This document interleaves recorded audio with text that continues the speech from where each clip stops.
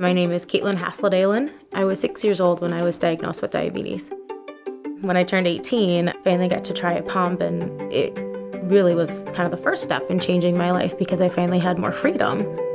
When I first started the study, I had to wait 6 months to actually get to use Control-IQ, and when I got there and we did the training, he said, "Okay, Cailtin, hit the button to turn the system on," and that was it. I was in closed loop and I could just go about my life.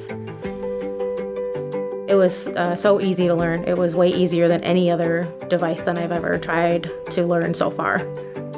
Going into the study, I was really excited, but I was also a little skeptical. I never thought I would ever trust a automated insulin delivery system to help keep my diabetes managed, and now I trust the system completely.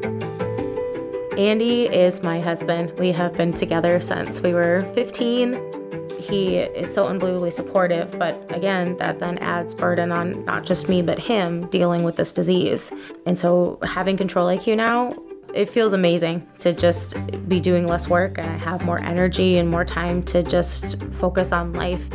It has absolutely made things easier. It has been easier to fall asleep. It has been easier to go throughout our day-to-day life. It takes that worry, that constant worry out of the back of your head. I get questions all the time about Control-IQ. My advice for somebody who's thinking about switching is to just do it. I'm just not micromanaging my diabetes anymore at all. I don't have to.